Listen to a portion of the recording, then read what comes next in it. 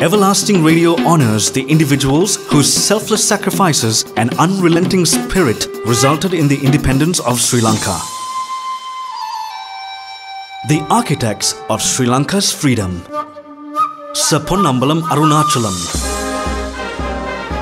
Ponnambalam Arunachalam was born in Colombo on the 14th of September 1853. He was one of the first Ceylonese to enter the Ceylon civil service, which he did in 1875. On his retirement from the public service in 1913, he was knighted in recognition of his distinguished service to the country. His famous speech on our political needs, delivered in 1917 under the auspices of the Ceylon National Association, displayed his yearning for Ceylon's political progress. The Ceylon Reform League was founded in May of that year with Sir Arunachalam as chairman. This led to the formation of the Ceylon National Congress in 1919. He died at Madurai on the 9th of January 1924 while on a pilgrimage in South India.